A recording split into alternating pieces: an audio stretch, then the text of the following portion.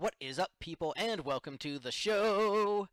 My guest today is a rock musician, done rockabilly, done country, opened for Johnny Cash, appeared on a Kiss tribute CD, talked a lot about Kiss, talked about Springsteen. He also hosts a Bruce Springsteen podcast. Has a brand new single called Train to Heartbreak, which had a little bit of songwriting help from Steve Earle. So, really great guy, cool cat. Please enjoy the chat with the one and only Lee McCormack.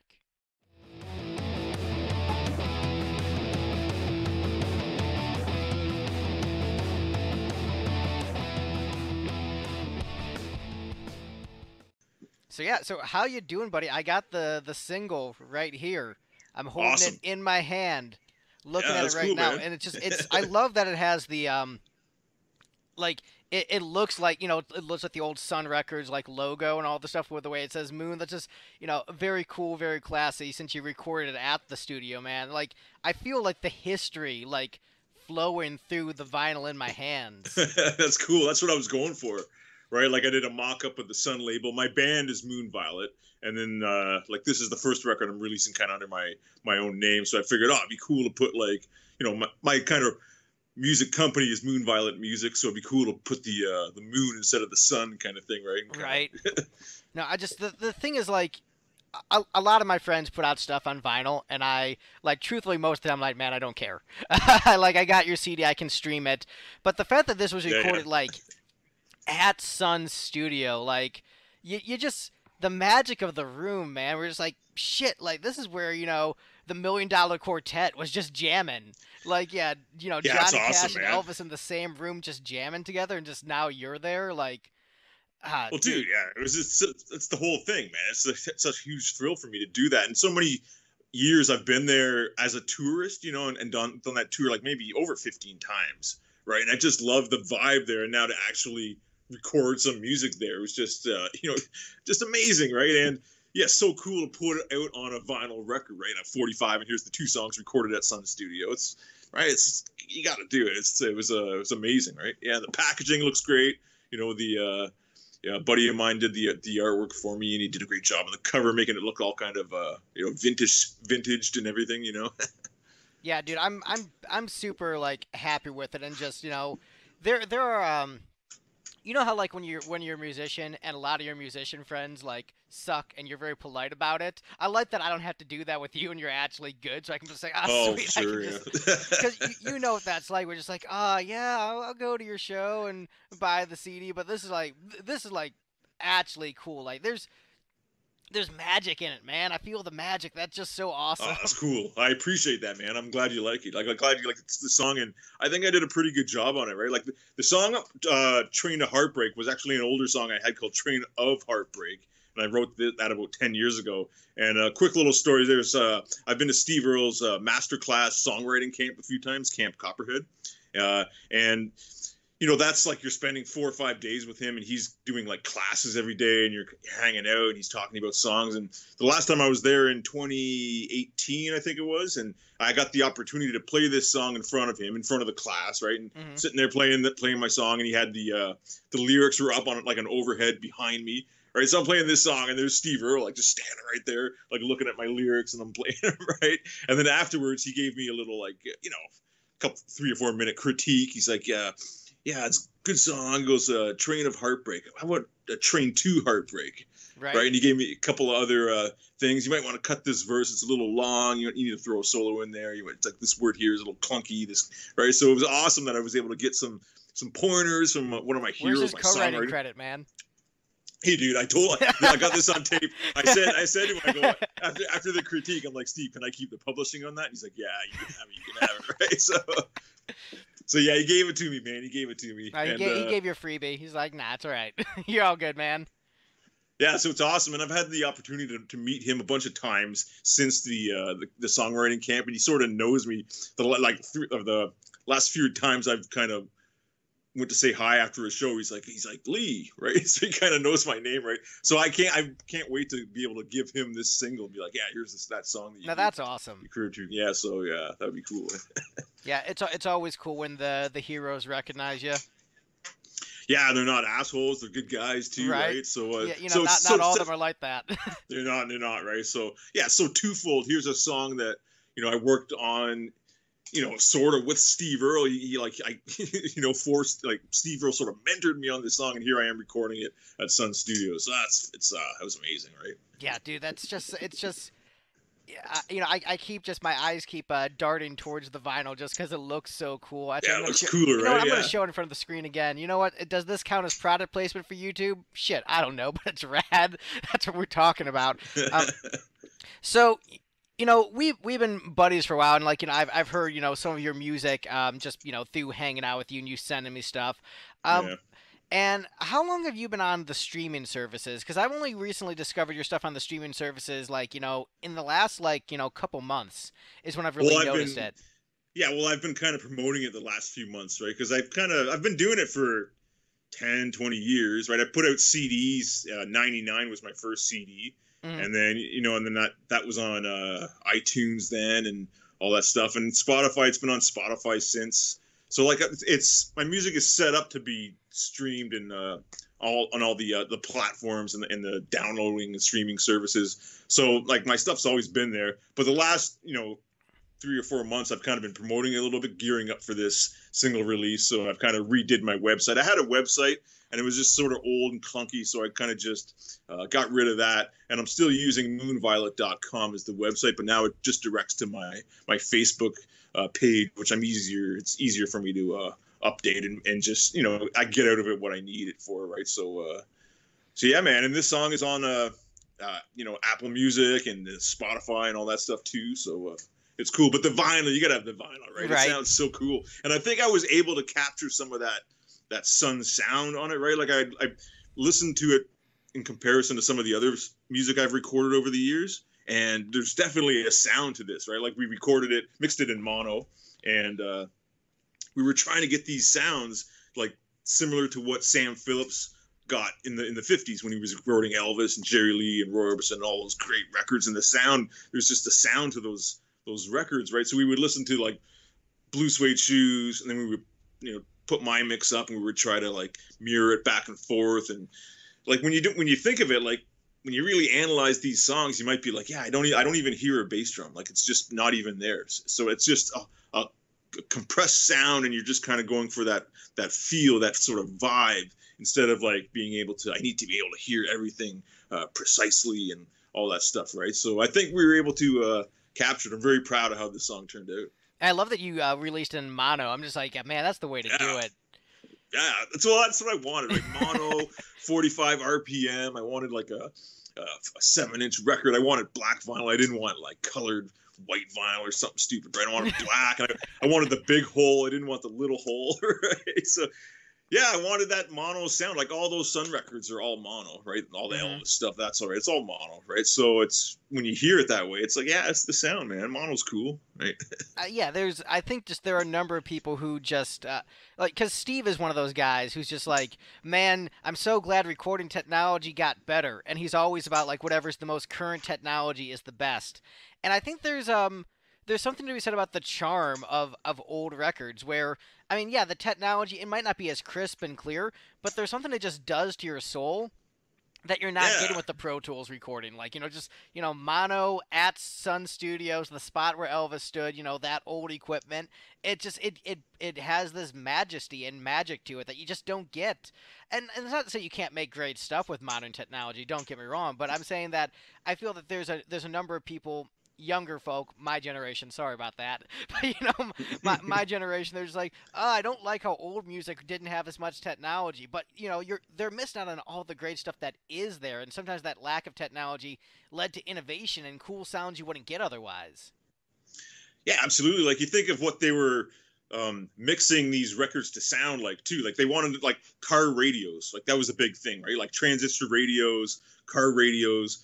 So there was only usually one speaker in a 57 Chevy, right? You didn't have 4 speakers. It was just usually one speaker in the dashboard. And AM radio, that sound of AM radio. I never listen to the radio anymore because they just play all shit, right? But I love the sound of an AM radio, right? Hearing, I can imagine hearing this song on an AM radio kind of thing, right? Like it's cool, right? So I dig those sounds. It brings me back. You're talking about records and vinyl and stuff like that. Even when you get like an old scratchy record, right? Like I'll take all those imperfections with the pops and the crackles and the hisses, because like there's still this like this music in those grooves that like just breathes more than like a CD or a digital file or something like that, right? So most of the time, right? It's I'm sure you can always find some records that sound like shit, but right. There's some great records from like the 50s that you'll still play and you'll just be like, wow, like it just captures a sound, right? Yeah, sort of my stance, in the big, vinyl versus CD versus digital debate, I tend to think that digital sounds better most of the time. Asterisk, vinyl sounds better if you have a sweet sound system. And I think that is the thing. If you have a sweet sound system, vinyl can't be beat. And that's because you get it just sounds more organic. It sounds more earthy, live, real, and you just can't beat that. Now, granted, I have a really shitty record player, but there's still like a certain charm where, like, even though I know I can go listen to this Thin Lizzy album, digital, sometimes, like, I know my record player is shitty, but there's something about just the magic of vinyl. Just like, I know this sounds like shit, but you feel something in your soul. We're just like, shit, we're doing thunder and lightning on the record today.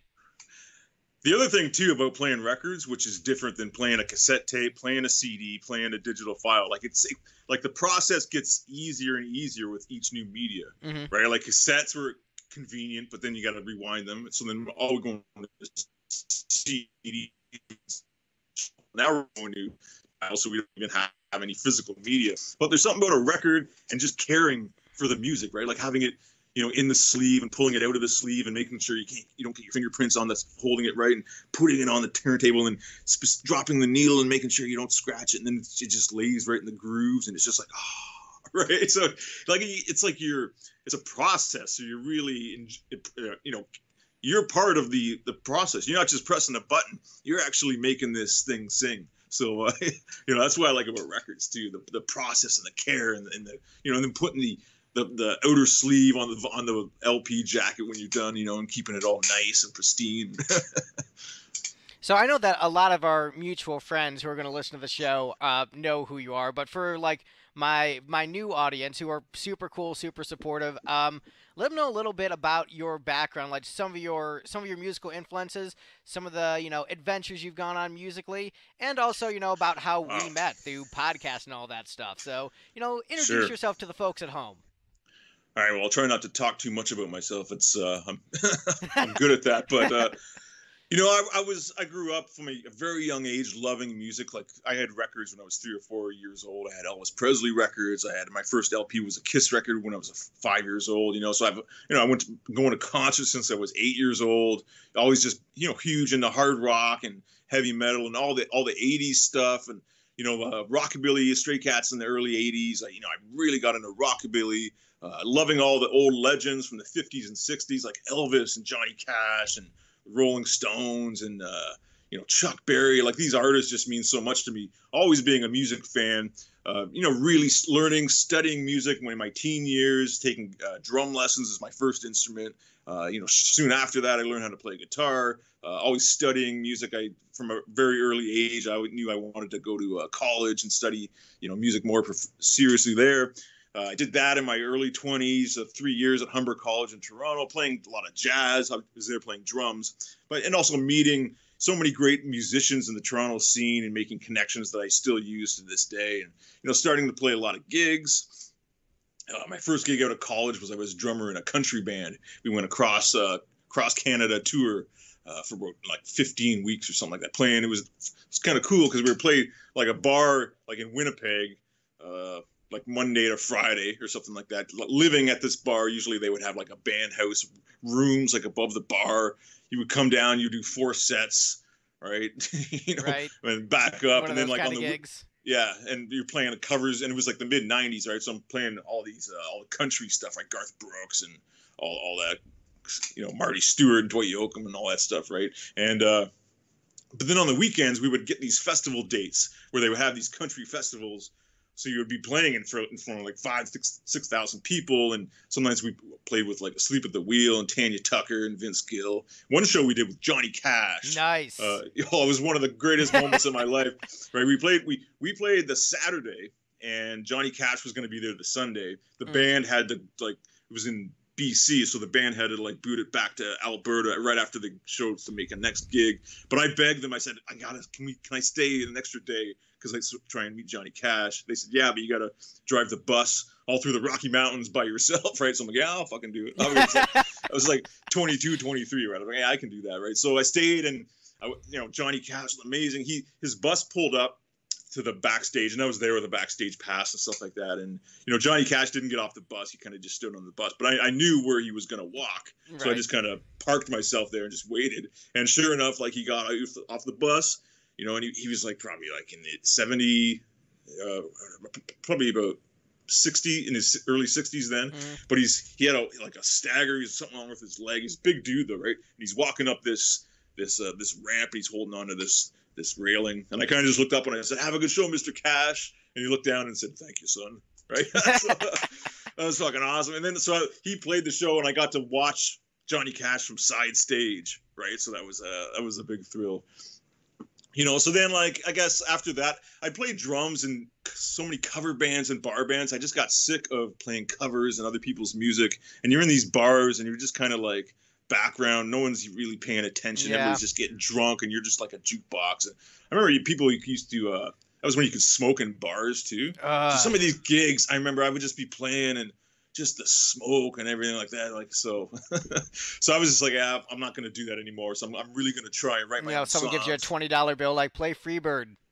It was those gigs, one of those right gigs. So you're getting paid $100 a night, but after a while, I just kind of I want to take a break from this. So I started my own band, Moon Violet. Started, writing my own songs. I had a female singer with me, and we did one CD with her. We did a bunch of cool Kiss covers, Ace Frehley covers with her, Speeding Back to My Baby and Getaway. People might have heard those. And then, Dallas, she kind of moved on. She kind of got married, started a family, and kind of her rock and roll dreams weren't a priority anymore, right? So I kind of made the decision to, okay, I'm going to have to start singing, because I never was confident with my singing. I always thought I'll be the sideman guitar player, and I'll write all the songs, and I'll have a good singer with me, right? But then I figured, you know what? After being in bands and trying to hold a band together, I'm just like, I just got to do everything myself, right? So I put the band together, but it was always basically a solo project. And whoever was playing with me at the time was my band, Moon Violet, but it was kind of just, I was a one-man kind of show kind of thing, right? So I was playing guitar and singing, and made a few more records, and it's kind of like roots rock, country kind of stuff, rockabilly, trying some different things. The last record I did, the full-length record, was called Rock and Roll Party, and that was more of a kind of rockabilly one. I really wanted to try and go into like a rockabilly trio, kind of Stray Cats meets Johnny Cash kind of vibe. So yeah, I did that in that was 2011. And it wasn't really a full-time career, my music. It came to a point about 10, 15 years ago where I realized that, I'm not going to make a career out of this, be able to sustain myself, buy houses, right? Right. And stuff like that, right? So I'm like, I'm going to have to get a real job, and I'll keep this kind of music on the side kind of thing, right? So that's what I've been doing kind of for the last 10, 15 years. Still playing side gigs. I worked on cruise ships for a while, playing drums. More recently, I've been playing Ringo Starr in a Beatles tribute band. They play a lot of big cruise ships and big gigs like that. And yeah, which leads me to my new single, Train to Heartbreak. I'm still writing songs. I'm still keeping at it. And this was such an awesome opportunity to record a couple of songs at Sun. So yeah, that's the little story on my music career, I guess. Yeah, it's actually it's very funny in a way where I remember seeing that Return of the Comet CD all the time when I was in high school. And in Kiss circles, everyone was so excited about that. And then to find out years later, oh shoot, that was Lee. That's pretty cool. It's always funny when I just find out my friends have been part of my life for a lot longer than I thought they were. And it's both funny and also creepy how often that happens to me. Yeah, that's cool. Yeah, the one story about that CD was awesome was I heard through the grapevine that I think it was from John Regan told me that Ace really liked my song on there. Because we had a female singer, Dallas was singing that. So it really kind of stuck out on that tribute CD, which was basically all kind of hard rock like heavy metal covers of Ace Right. Frehley, but here's this one kind of rockabilly song with a female singer, right? So I think John Regan told me like, yeah, Ace said he really liked that one, so that was kind of neat, right? There you go. Praise from the ace. So, Yeah, another question I have for you. A lot of people give Ringo shit as a drummer. What do you think about those man. people giving him shit as a drummer? They're just not listening properly. They just don't know. They just hear they hear the simplicity of him, and they just think it's easy, but it's not. That's the genius of it, right? So yeah, like I've gone on forever about this. Like if you listen to any of those Beatles songs and just listen to the drum part, you can tell what song he's playing, right? He's the perfect drummer as far as like keeping time. He's a solid metronomic guy in the studio. Like they could always rely on him for just laying down a solid beat, not speeding up, not slowing down. You know, the creativity of his parts is just perfect. You figure he's working with three of the greatest songwriters in the history of pop, rock, and roll music, right? Paul McCartney, George Harrison, John Lennon, and here he is keeping up and making these incredible songs, like A Day in the Life, the drum part on that, or Right. like She Loves You, or like I could go on forever. In My Life is just so simple, but it's just so tasty, right? And it's perfect. And you know, like the Beatles would sound very different with any other drummer. So I think you can't discount, you know, the impact he has on those songs. And you know, if you don't think he's a good drummer, you're just not listening properly. So Yeah, I mean, there's something to be said about arrangement and playing to the song, and I feel that it's something that a lot of musicians, in my view, especially my generation, I feel like they just completely lost that ability. Like most musicians my age yeah, don't like they don't understand that concept because they're kids that grew up on Metallica. And don't get me wrong, like there's stuff to appreciate there, but it's like it's overplaying all the time, at least in early Metallica. And so yeah. if that's what you're learning from, you're just assuming overplay all the time, but you didn't learn those lessons of songwriting from those older guys. And I think that's where a lot of younger musicians are just like, in my opinion, dropping the ball. Well, I think what you got to do as a musician, this is what I've done. This is where I kind of got all of my music history knowledge. Is that whatever you like, you just got to go trace it backwards. Like if you like Metallica, like where does Lars Ulrich get his influence from? I'll go back to Deep Purple. Where does Deep Purple get their influences from? Oh, you go back to like Little Richard, right? So that's what you got to do. And you hear how like Little Richard influenced Deep Purple, how Deep Purple influenced Metallica, right? How Metallica influences whoever. And, you know, you take those little bits that you like and you kind of, you know, put that all together with some of your own originality. And that's Right. how you're supposed to become a good musician, I think, right? So, you know, I don't know if kids are doing that these days. They're I know not. that there's kind of They're going there's to the first one and then they're not looking back any further.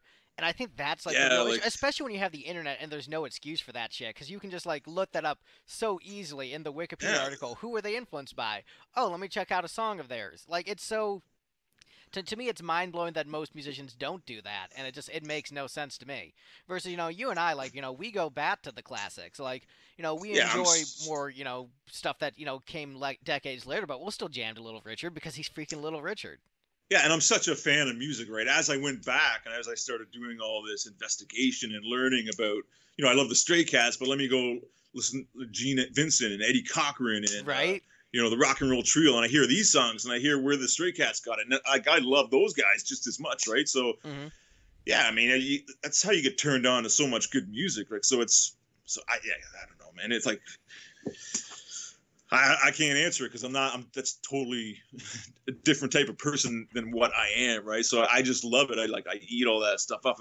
I don't really buy new music, to be honest, but I buy new music from older artists. Right. Yeah. Right. And I'm still finding like records from the 60s that I still haven't heard yet. Like I find that incredible that there's still stuff like, oh, there's a Little Richard box set that has, a bunch of unreleased tracks from the 50s. I gotta have that, right? So, that's the stuff I really love. So there's just so much music out there, and I encourage everybody to just dig deep and find out where it all comes from, right? The whole path, the evolution of rock and roll. I love that stuff. Yeah, I do believe in like the sort of importance of musical lineage and understanding musical lineage, but I also understand sort of how it happened. Like if you look at the grunge revolution, that stuff was like a left turn that just said, let's ignore all that lineage and start something new right here, which I kind of get where like, the younger generation doesn't want to go back and check out the lineage because it's, that was deliberately throwing out the lineage. Which, but there's some lineage there. I mean, they're taking a lot from the punk rock movement of the 70s, I mean, they right? still and are. you look at a guy like Kurt Cobain, like the reason Nirvana was popular and that why they've sustained is because Kurt Cobain was a good songwriter, right? Like you're nothing without songs, right? So that you're not telling me that Kurt Cobain wasn't influenced by Bob Dylan or Lou Reed or Bruce Springsteen or Tom Waits, right? Like he's a good songwriter. You can tell they're not just, we're not gonna like. We're just going to start fresh, and this is what we come up with. No, you don't do that. You can't do that, right?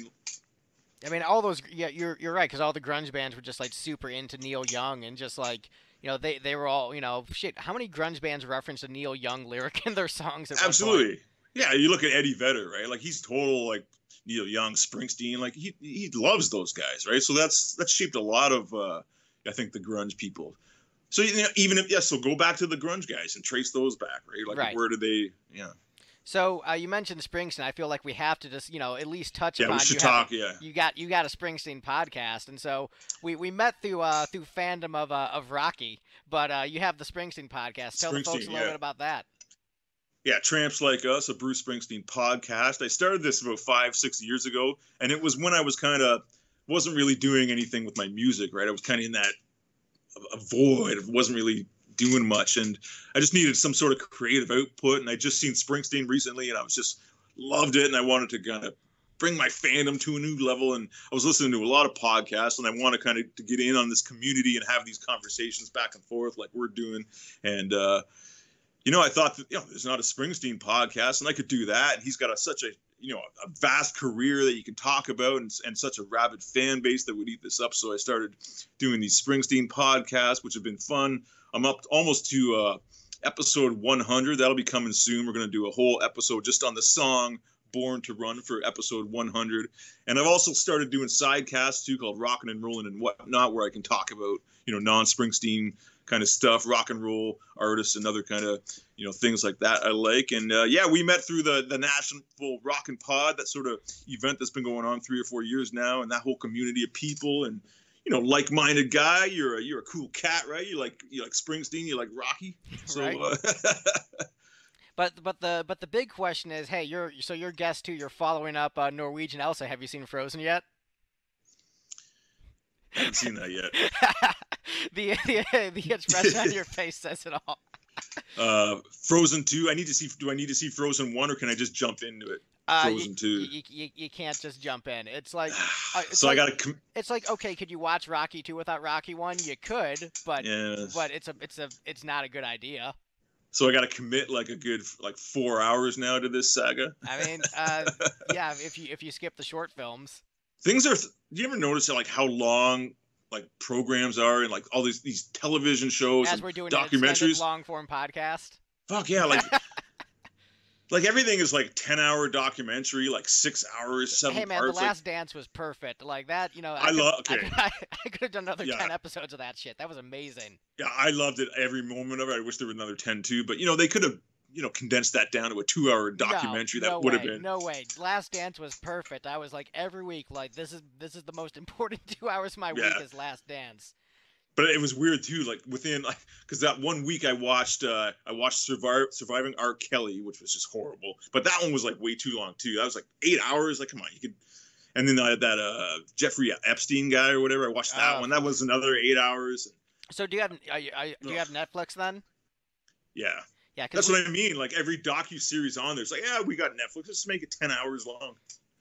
Yeah, because we only have Disney Plus. We don't have Netflix. We just did the one stream service. But I could watch Last Dance on ESPN.com. So that was every week. First thing. It's so good. Oh, dude, it was.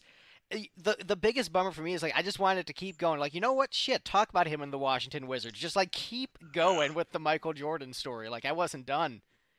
I'm not a big sports fan. I'm more of a music guy, obviously. Usually it's music or sports. Well, I loved sports when I was a kid, hockey in the 80s. I loved baseball in the 90s, and the basketball in the 90s with the Bulls. I remember those games so much, and just the way they would, talk about the past and then compare it with this year that they're following and all the footage they got. Right, it's just amazing. That was really brilliant, and I think the thing that I can't stress enough is that I feel like it is impossible to have been alive in the 90s and not be excited about the Chicago Bulls. Like, if you were just... It was truly amazing. Right. Well, it's Michael Jordan, right? Like, Right. you couldn't believe how good this guy was, right? He's just incredible. Like, even And if you you're not see a it in that- sports guy, just, you know, there's Yeah. something about just, like, mastery of the craft, or even if you're not a music guy, like, Yesterday is going to make you cry, where you're just like, that is just a damn beautiful song. You just recognize mastery of the craft, or you hear a Dylan song, and you look at Yeah. Michael Jordan, just like, even if you don't like basketball, which I like basketball, I'm not like a super fan, but I definitely enjoy watching it, and I enjoy the history and stuff. Like, you just watch that, and you're just like, he's like a moving piece of art the way he plays the game. Yeah, I love that he kind of revealed like some of his incentive and like Mhm. what motivated him, and he was always looking for somebody to piss him off, somebody Right. to say something to him, right? Like there's that one part where he's having dinner and the owner of the other team is in there, and he kind of just snubs him as he walks by, and Michael Jordan's like, "Okay, yeah, that's all I need, man," right? And he just uses that to like just destroy the next game with the guy, right? Yeah, just there's something to, you know, just that mindset of just like the killer and the determination where you're just like, he's not the guy I'd maybe want to hang out with, but you just respect, like, there's certain, like, guys He's where, just so good, Right. disciplined, and you know, like Prince. Like, I don't know if I would have wanted to hang out with Prince. You know, from what I've heard, he could be, like, kind of a jerk to people. But you just respect, like, you know, that level of genius and artistry with the craft. Where you're just like, shit, you're just that good. You know what? Like, I might not want to party with you, but I'm definitely going to crank up your records, you know?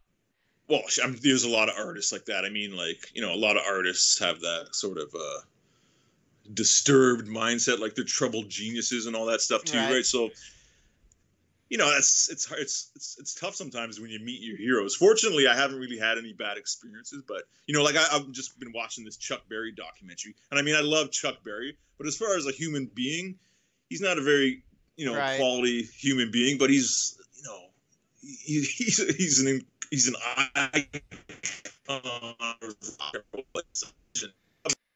and I'm just sort of fascinated by him in general. So, but yeah, he's no Bruce Springsteen, right? Like, Right. You know, it's better when you have the heroes that you can just like as a person and their art is amazing. Like, that's the win. So, Yeah, you know, for when sure, you get a yeah. Bruce, like Bruce Springsteen, just like, I've heard zero bad stories about him ever. you never hear, like, you think of he's been around for 50 years. You'd hear that one moment where You he think kind at of least like pissed somebody somebody would, off. yeah, at least like someone would have been like a jerk fan and just like bugged him when he was busy. And like then so and Yeah. he was a jerk to me because like he was eating dinner with his wife and I asked him for an autograph. Like, well, yeah, he was eating dinner with his wife. You know, you hear stories like that, but never one story bad about Springsteen that I've ever heard. It's always just like, yeah, he was super nice. The end. Yeah, I had Willie Nile on my show recently. Willie Nile's a recording artist, and he's played with Bruce Springsteen a bunch of times, and they're kind of friends. And you know, he told me he was hanging out with Bruce a few times, and they were driving up to Bruce's mansion or whatever. And Willie was like, "Bruce, look at this! Like, isn't it amazing what rock and roll did for you?" And Bruce was like, "Hey, man, you know, I don't take it for granted. I think that every day. I'm so grateful. Every day, I know that, right? So, you know, that's the way he lives his life. He's a great guy, I think, you know." Yeah, it's like when I saw McCartney live, and I know he does this at a lot of shows, but he just like stops, looks at the crowd, and just says, "I'm just taking it in." And like to me, that's just love super you. cool. Yeah. Yeah, good stuff, man. All right, and you know what? I think a good way to close out for the folks at home: Rocky versus Rambo. Who wins your heart? Well, we've had this discussion Right. before. We're big But Stallone fans. but for the people who don't know, for the people who are Yeah. meeting you for the first time through this show. No, for absolutely, Rocky wins my heart, man. Rocky's my hero as far as a fictional hero can be a hero to me. I just love the character so much. I get so much out of those movies, out of him as a character, the motivation he has, the man he sort of became in this movie. Like, I know it's just a movie, but it just means so much to me, and I just love the entire saga. I think it's just I have Rocky tattooed on my body, right? I think it's Where's I Rocky love tattooed? Oh, I got him on my leg. Can you see that? It's got Let's see. Oh yeah, there we that's go. like I see it. That's the Rocky 6 when he's at the steps there. Yeah. It's actually called Rocky Balboa, technically. I know. I like know. Rocky 6, man. No, I like Rocky 6 better. But yeah, Rocky man, 6, Puncher's Chance. Yeah. Rocky's the greatest, man. Like, I literally watch those movies once a year, but Rambo's great too. Rambo's badass, but Rocky steals my heart for sure. I mean, yeah. I mean, if it wasn't for Frozen, it'd still be my number one franchise. But damn, the charm of those sisters just warmed my frozen heart. Yeah, I don't know what you're talking about. I'm gonna have to get back to you on that. You know what? I can see I can see it not working for you, but you'd probably be like, okay, I see why this works for Greg. You know what I have a hard time with? I don't know if it's because I'm older. I don't know what it is, but watching animation, I can't sustain. It doesn't sustain me for like after half an hour. I'm like, I feel like, can we watch some real live action stuff now? I get that. With me personally, like the way I look at animation versus live action is that it's all based upon the individual quality of the piece. So, like, because I watch like a lot of Japanese animation and stuff too, and a lot of that is more geared towards adults than maybe Western animation. And so, like, when people say, "Oh, I'm a fan of anime," the thing is, there's anime that's for kids, and there's anime that's trash. It's the same as saying I like television when like Survivor is a TV show and The Last Dance is a TV show, and they're just so different in terms of quality. So that's kind of how I am with animation. So it's just like a lot of animation is crap, and then just some of it is amazing. So it really like it depends on the individual thing. Just same with any TV show or movie. Like, you and I, we both love action movies, but there's some trash action movies that you're just like, oh, geez, sure, what am I watching? But then it's a fine line, though, right? Because sometimes some of those like Canon Group action films those are amazing. They're amazing on a different level, though, right? Or the Death Wish movies. Cobra's a Canon. Cobra, yeah, Cobra's Canon. Yeah, it's an absolute stone cold classic masterpiece of cinema. Those Charles Bronson Death Wish movies, I love those. Right. Have you ever seen the Substitute franchise? No. Is it like a substitute teacher? Substitute teacher, where basically it's just the first two movies are just the same movie, but movie 2 they just cast a different actor for it, and then they had the secondary actor like be in all the other movies. But it's basically just every movie, just like a substitute teacher is really a cop going around kicking ass, and then just like fights neo-Nazis in the fourth one. It's just. There was just a marathon on TV one day, and I just watched all of them. Just like, this is amazing. I'll have to add that to my list. I'll do those after the Frozen 1 and 2 series. Yeah. but no, I'm all into the campy stuff. I think the campy action movies are fun, but there's sort of there's a fine line. There's fun campy, and then there's the campy where it's just like, this is dumb. Like you need a star with some charisma who it's gotta have lit off some steam, factor. Bennett. You need to have like the actor with some charisma. So you like the wink needs to be I think a little bit acknowledged. Like if they don't acknowledge the wink, maybe that's sort of the problem.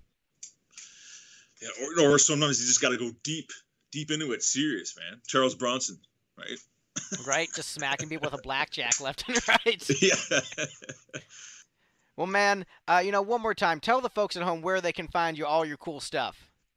Yeah, thanks, man. Well, yeah, Tramps Like Us, the Bruce Springsteen podcast. You can listen to that on all the podcast platforms, and the website is trampslikeUsPod.com. But please check out my music, specifically my new single, Train to Heartbreak. The B-side is Every Night's a Saturday Night. You can find information on that, about how to buy the vinyl at moonviolet.com. You can listen to it on Apple Music. You can download it there. You can stream it on Spotify. Check out the video on YouTube. We did a cool video there where we kind of shot, in the studio. So it's cool to see me actually in the studio recording, in Sun Studio in Memphis, right? So that turned out well. Take a look at that on the YouTubes. And yeah, that's it, man. Rock and roll. Thanks a lot, Greg. Yeah, hope you dig the song, man. I love it. No, I mean, I definitely like the song, and I'm looking forward to listening to it again on my crappy record player. But also, I did watch the video too, because like, my crappy record player is so crappy. Let me actually hear what it's supposed to sound like. But you know what? Maybe it is supposed to have that sort of once again the majesty of the vinyl. So I just got to get a better speaker system. My speaker system is crap. Yeah, like I want to hear it. Like I want to put it on a cassette tape or something like that, and I want to hear it in like a '58 Buick or something like that, like coming out of a stereo or like a car radio, like a one speaker dashboard. Cassettes like are coming 52 back, man. coupe. Yeah, well, yeah, I got a bunch of cassettes. Well, no, in terms of physical media, I've got a buddy who runs a record label, and Really? Cassettes sell way better than everything else. Sell better than CDs, sell better than vinyl. It's fun, man. And people are having fun with this nostalgic, so everything's CDs will be back. Everything's gonna come back around, See, I don't know, man. I feel like cassettes, like as far as like formats, like in the hierarchy of things that should come back, Like cassettes, it's like, what, Yeah, these I'm things not. that are bad with rewinding, and like, yeah, they're portable, but we have better portable things now. Yeah, Like, I exactly. get the Yeah. appeal of vinyl because you get the earthy sound, something about holding it feels cool, and CDs, I think they're like mini vinyls in a way, and plus, you have the album artwork. You can open up the booklet, but with cassettes, like they're so damn small. It's just like this isn't that cool. Like in my opinion, like I Yeah. mean, I have a lot of cassettes, and there's just some great music that I have that I have on cassette. Like Blue Tears, the only physical copy of that album I was able to find that was on cassette. So like I get it, but it's like I don't know. Of all the ones that could make a comeback, like seriously, like. At least it's not 8-track, which is just the absolute worst. But Yeah, that's the absolute worst. Yeah, cassettes are fun, and I think it's mostly a nostalgic thing. But I'm good with records, yeah, and actually my favorite is vinyl, and then digital. Right, like if I can have a vinyl with a download card, that's perfect. So I can keep it portable, and I can have it on my phone or whatever, and take it in the car and play it wherever I want. But I like to have that physical copy still. yeah. Right? Like I don't feel like I own it if I don't physically have it. Yeah, I mean, I get it. I mean, I grew up in the CD generation, and so because I had, CDs, and like that was my thing, and it's still sort of my thing because I have the nostalgia for it. But, I've got my record collection. So, the CD collection is the biggest because that's just, when I grew up. But, I mean, at Mm-hmm. this point, I mean, I don't buy CDs because, like, why would I buy a CD when I can, if I'm going to buy something, buy the vinyl because that's the cooler package. Well, I go back and forth, right? Because vinyl is still too expensive, right? New records are Right. like 30, $40, right? A CD you can get for like 10, $12. And I like CDs because, if like box sets and compilations and things where Yeah. there's bonus With tracks and rarities, and you got stuff where you want all that stuff. Like I just bought a Stax box set that had every single from the 68, every A side and B side from 1968.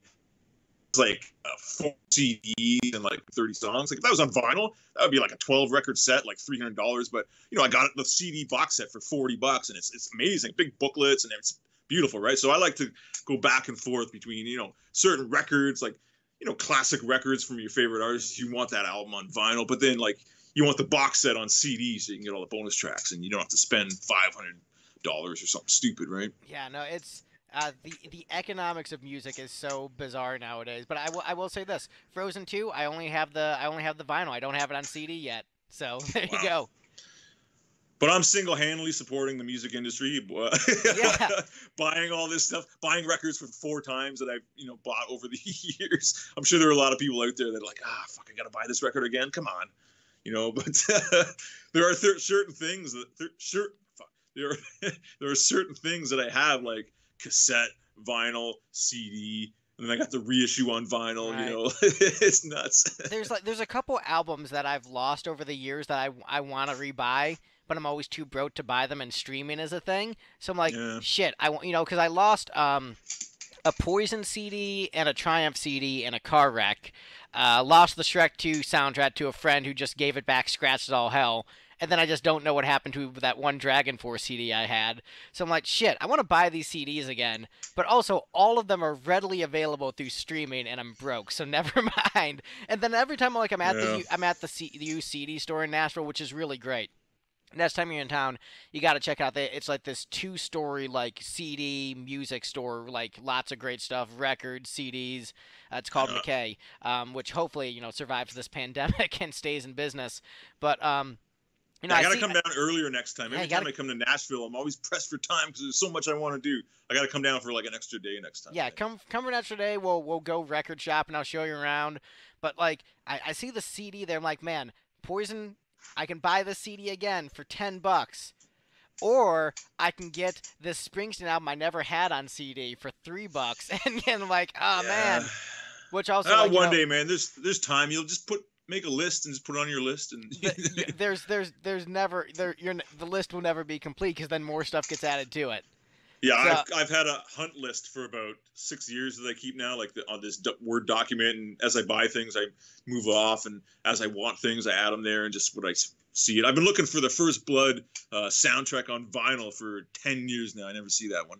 I see it came up on Discogs maybe about 6 months ago, but it was in Italy, right? And the record was $30. I'm like, I would buy it for $30. But then you got to pay the shipping. Shipping's like $40, and I'm like, I can't do it, man. So Yeah, no, I One mean, day. I bought some of those import albums back in high school, and like that was when I was like, a kid not paying rent, and so I'm like, yeah, I'll buy this, German CD for $40, why not? And now that I'm like a grown adult with rent, I'm like, I'm not buying these imports, man. It's My just too first much. import, I bought Kiss music from the Elder in probably 1980, 88, 87, 88, somewhere around there. Hmm. And I never heard the album. You couldn't find it on vinyl. It was just like, I'd never seen This it. elusive, mysterious Yeah, it album. was this one weird album I'd never heard of. And it was like, I got to hear this. And the only way you could get it was like, they could order it from Japan. So I got them to order it for me, and it came, and it was like $55. And this is 1988. So that's Right, almost like, that's crazy, right? That's crazy. So I did. I laid down my money, and I'm like, I gotta have it, right? And I took it home, and it's just like, god damn it! I paid so much money for this piece of shit, right? You paid so But it much was money for cool my 'cause- favorite Kiss album. Yeah, it's like, it's cool. I mean, like, I enjoyed it because of that. And, how I forced myself to like it because I spent so much money on it, right? I kind of had a But, similar thing where like I couldn't find it for the longest time because I would drive to all these different stores in Cleveland, Ohio, and it's like, do you guys have this Kiss CD, Music from the Elder? And the store clerk always looked at me like I was fucking insane each time. What is that? It's like, what is that? And so like eventually, finding a copy online. But that was like my big quest to find Music from the Elder. Like I feel like Yeah. so many Kiss fans have that sort of just like I couldn't find a copy of the Elder, and then People I don't finally, understand, man. Yeah, Right. people don't understand what it's like to like. There's music out there, and you just can't have access to it. Like now, all you got to do is, type it on YouTube, and you can listen to it. There's A still few some- more clicks, and There's it'll be still some delivered to rarer your door. stuff. There's still some stuff that you have to dig deeper for. That those rare But I finds mean- are kind of But exciting. I mean, back then, all you had were record stores and the radio, right? Right. Like that's all you had. And the one thing, you would go to a record store, and some of the record stores would have the order book, right? The big, thick phone book, and you would just flip through it. And I mean, that was probably where I found Music from the Elder. I just looked up Kiss, and I said, "Oh, Music from the Elder," and then we have to order that from Japan, kind of thing, right? But that was the thing. Like magazines and books, and you would hear about these records, but you would never see them in record stores and stuff like that. Or you'd have to go to the huge record store downtown compared to the one in the suburbs because they had a bigger selection and hope that it's there. It's so much fun. I love records. Right. How much time do you have left? I got a few more minutes. We can talk. All right, so I want to do a lightning round of going through Kiss albums because I realize we've never All right. formally done that. So All right. lightning round thoughts on Kiss albums. We're just gonna go through them. First album, go. That's my favorite, probably, besides the live record, Alive. The first one, that was the first record I ever owned when I was 5 years old. I went to, I was looking through my uncle's records, and I saw that cover, and I put it on, and I played it 2 or 3 times, and I went up to him, and I was like, can I have this? And, I love that record. That's a 10 out of 10. All right, Hotter Than Hell. That's a really good one, too. That's another 10 out of 10. The production, obviously, everybody talks about the production, but, I don't mind it. It gives it some character. Man, there's some amazing songs on that one. Loved Hotter Than Hell. Dress to Kill. No, that's another 10 out of 10 too. Probably my second favorite record besides Alive, after the first one. I love that it's so quick. It's like 28 minutes or whatever. They're so rocking. And that record, I think Ace and Peter really shine on that album for sure. All right, Alive, specifically the 100,000 Years drum solo. Oh my God. Well, Alive is my favorite Kiss album. That album is perfect. And that drum solo, Peter Criss, man, he just... that's incredible. I was able to meet Peter once, and I mentioned how much that song means to me, and I talked to him about how the influence of Gene Krupa, and he's like, "Oh yeah, I was totally thinking Gene Krupa when I'm playing my solo and stuff." Yeah, so come on, Alive, that's incredible. That's their best record for sure. All right, and Destroyer. How do you feel about that one? Destroyer's a great one. That's probably like an 8 out of 10. I would give that one. It's probably my least favorite of the 6 original studio records. But I mean, Of Detroit the Kiss Rock Torah, City, as some want to call it. yeah, all that stuff. It's great. Yeah, it's good, but it's not out of the 6. It's probably my least favorite. And I do love Beth, man. Peter Criss. Yeah, man. Beth rules. All right, so my favorite of the OG6, Rock and Roll Over. Thoughts? Yeah, that's a great one. I don't love it the way everybody else is just like, yeah, that's my favorite one. Because I love the first 3 records, that sort of the black and silver era before they kind of got more comic booky. Mhm. But, that's a great record. I think it's missing an Ace influence. It needs an Ace song or something like that because that's kind of missing on that one for me. But that's a classic. It's a great one. That's like a 9 out of 10. All right, and Love Gun, is that a 10 out of 10? Because it has an Ace song. Yeah, this is a 9 out of 10. It's I 9 like out of 10? Yeah, that would probably be my fourth favorite. Or maybe I might like that one a bit more than Hotter Than Hell. I don't know. I love the drum sound on that record. Eddie Kramer, the way Peter plays, and, Shock Me. That's a great record. Love Gun. Whew. All right, solo albums. Before we get to the solo albums, Alive 2, Side 4, Peter Criss is playing on that. I know a lot of people have said, is that Anton Fig? That's fucking Peter Criss on all of that, okay? All right. Larger Than Life, that's Peter Criss. No, I think that's definitely Peter on... Yeah, it's on all the songs. That's very Peter Criss. If you listen to the snare drums, like I was telling you about Love Gun and the way that snare sounds, the way Peter hits his snare, it's got a certain crack, the way he would hit the skin and the rim at the same time, and the Eddie Kramer... the way he would produce those drums is definitely Peter. Oh yeah, it's very clearly Peter. And the thing is, like, Anton has a different swing to his playing than Peter does. They feel different. You can just tell. Yeah, and they hadn't met yet. The first time Ace and Anton met was when they were doing Ace's solo record. Right. That wasn't even there yet. Yeah. So solo records. Do you want me to rank them or? Nah, you don't need to. Just general thoughts on them. I love Aces. Aces is probably my second or third favorite Kiss record. That's a top 5 Kiss record for me. Is Aces. That one's great. Paul's is all right. That's a little Paul Stanley, but that's a good one. It's a little Paul Stanley. It's what you would expect, right? I mean, the Ace one blew everybody away. When that one came out, I don't think people expected it to be that great. You know what? I would always love to have noted. I don't know if anyone's ever asked Paul and Gene this. Like, when was the first time they heard Ace's record? Because I'm sure they thought it was going to suck. Right. Right? And then they put his on, and the first track they listened to was Rip It Out. They must have been like, oh, fuck. Right? And then the whole side one is just like, oh, my God. Right? Like, he's just totally killed it. So, yeah, Ace is great. Paul's is really good. I love Peter's a lot because, I mean, it sounds like Peter Criss. That's kind of how I feel with that record, even though it's probably, it's not a good Kiss record, And Gene's is awful. Like, there's some moments on it, but Gene's is kind of a mess. All right, Dynasty, were you still a fan at that point? Yeah, that was kind of my entry point. Right? That was 79. I was 5 years old, and my first Kiss records were Kiss and Alive and Love Gun, and I got those in 79. But at the same time, like, I was going to the store and I was buying like Kiss Viewmaster and Kiss posters, and that was all Dynasty stuff, right? So I love Dynasty. I had Dynasty on 8-track. That was my first thing, and yeah, I love that record. Even I Was Made for Loving You is great, and the rest of the stuff is pretty hard rocking, like Hard Times and Save Your Love and Charisma and Magic Touch. That's a rocking record. Yeah, Unmasked.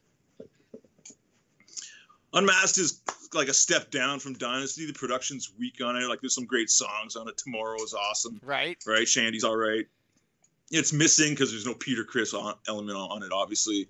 We got Anton Fig playing drums, and some of the Ace songs are they're cool, but they're a step down from the stuff he was doing on the solo record in Dynasty. But Unmasked is still a good one. All right, and Killers. Killers is cool. I didn't have that for the longest time. I think the first time I heard Nowhere to Run is I had Kiss Forever, a cassette single, and I think the B-side had Nowhere to Run, something like that. I had a cassette tape, and I was like, hey, where are these songs from? And then I found out they were from Killers, and I never had Killers. And I got it recently, and yeah, that's a good one. I mean, those 4 songs are all right. Nowhere to Run is really good. The other 3 are kind of bad. But I love the cover, the pink, right, with the Elder costumes and the kind of killer and the blue kind of jaggedy fonts, kind of neat. Now, how about Creatures? I don't know. How big are you of a metal guy? Like, how did you feel about Creatures? Yeah, I love Creatures. Creatures in my top 5 Kiss records. And, that was the first time I saw the band, 1983 at Maple Leaf Gardens. That tour, I was 8 years old. My dad took me, and I was a huge fan. I remember going to the store and seeing that cover, like on the rack, and all the other records of the day. But then you just see that bluish Kiss face with the eyes, and you're just like, holy shit, I want that, right? Give it to me. And the video I Love It Loud was being played on videos all over, and that was just such a hypnotic video, literally, right? I would just sit in front of the TV, like the kid in the TV, watching the band, right? And my dad would be like watching me get mesmerized by Kiss on this TV, and they just look so badass playing on that big tank stage, right? So yeah, I love the whole era. That album is heavy. The tour with Vinnie Vincent and Eric Carr was amazing. Right, and we'll just go through I feel like you probably have sort of similar feelings about the non-makeup era album. So Lick It Up through Hot in the Shade. General thoughts on those, if you want to get into any specifics on the certain albums. I mean, I like Lick It Up a lot. I saw that tour as well. That's when I kind of dropped out of Kiss. Well, actually, Animalize, I liked Heaven's on Fire. I bought the record. Asylum, I kind of didn't pay attention. But then I saw Exposed, the video, and I was like, these guys are cool again. And then I got Crazy Nights for Christmas, and I kind of liked Crazy Nights.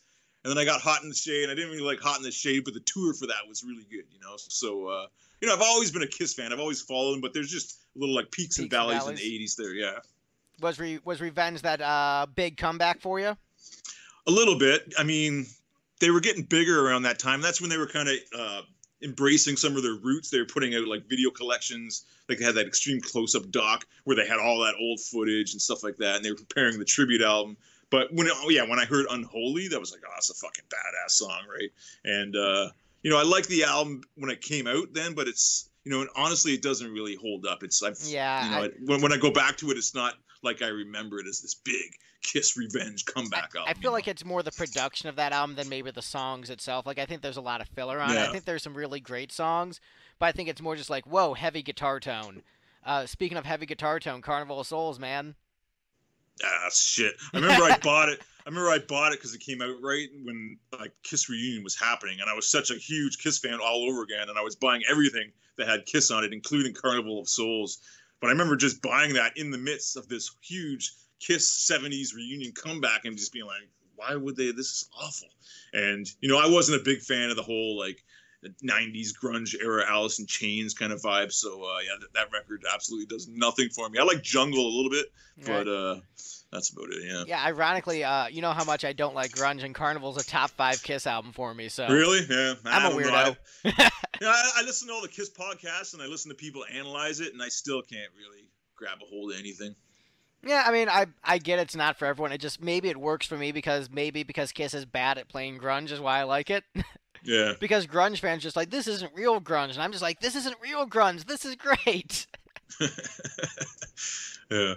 And you know what? We'll just go through the last 3. Psycho Circus, Sonic Boom, and Monster.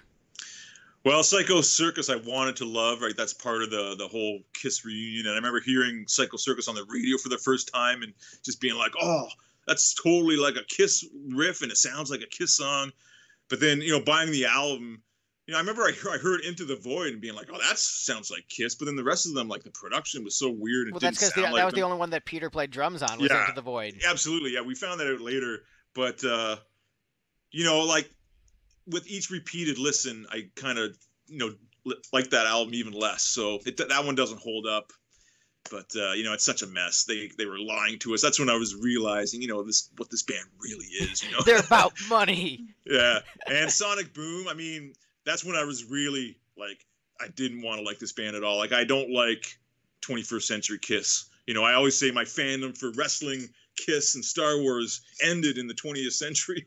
I wish they would have just done that farewell tour and left. But, I saw them in 2003 with Aerosmith on that tour, and Peter was there, so that was kind of cool. And then I gave them one more shot. I saw the tour where they Poison opened up for them, and that was with Tommy and Eric Singer. And I just had just this terrible feeling in my stomach. Right. I just felt so bad there. And I'm just like, okay, never again. And that's so ironic because that's the show. That was the tour that turned me into a music fan. That was my first concert. Really? So we wouldn't be friends without that Poison Kiss tour. So, without that Tommy and Eric lineup, we might not know each other, bro. Maybe, yeah. Who knows where the past would have went, right? But then the Sonic Boom came out, and I remember Modern Day Delilah. I was like, yeah, that's all right. Maybe I'll give it a chance. And then I bought the CD. And it just sounded like rehashed, like they were trying to be 70s Kiss. And then the one thing that just really made me mad is that second disc of them redoing all of the classics or whatever. That is terrible. That is the bottom of the barrel of the catalog. That is so bad. I think I just imported it into my MacBook, my iTunes or whatever collection. And as soon as I heard it, I was just like, delete.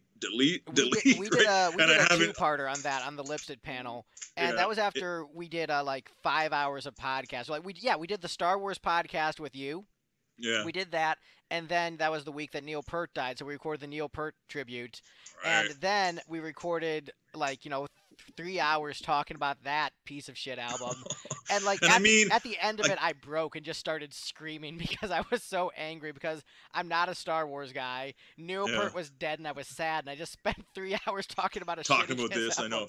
know. And I mean, I get it if they're doing it because they want to use these tracks in like commercials and they want to keep all the publishing on it. I know why bands do that. They re-record stuff like that for those reasons. But, you know, as a Kiss fan, come on, man. Like, you're going It to. was rough. It was really rough. God damn it! Oh, so terrible, so terrible. And Monster, I've never owned that. I never really listened to it the whole way through. That Hell or Hallelujah song was kind of all right. Kind of reminded me of like I Stole Your Love meets Animalized kind of thing. But I think Monster is much better than Sonic Boom because it feels like a more organic and real record. Like it just felt like they were having fun with it versus like Sonic Boom felt really forced. But Monster, I mean, shoot, Take Me Down Below. Stone Cold classic, absolute masterpiece of the catalog. I just won't give him any more of my money. I'm just so disappointed. That's why you can stream it, bro. I just can't like it. I won't let them take away what I loved in the 20th century, right? I'm not going to let them ruin that stuff. But I don't want any part of what they've done with Tommy and Eric. It just really hurts my feelings, and I just think it's insulting to the fans that put them where they are, so I won't support it. But whatever, you know. Well, there we go. We finally got it on record. You talking about Kiss with me. Finally, yeah. I'll let you go. Once again, all right, man. The single I'm putting it up on the screen right now. Yeah, Boom. Train to Heartbreak. Train to Heartbreak. Great single. Go buy it. That's the episode. Bye, everyone.